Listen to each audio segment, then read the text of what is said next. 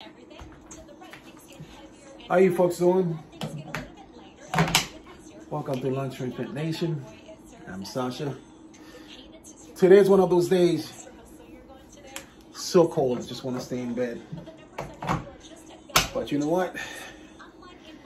In order to stay healthy, to be healthy, gotta keep working out. Gotta do what we gotta do. As a matter of fact, past couple of weeks, I've been having some fluttering in my heart. My heart rate's been irregular.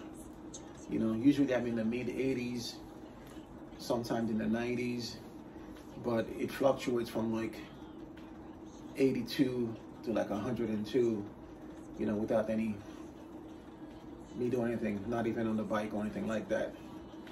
So talked to my doctors about it, and so they're having monitored. I got an e-patch, which I got to wear a couple of weeks, recording data.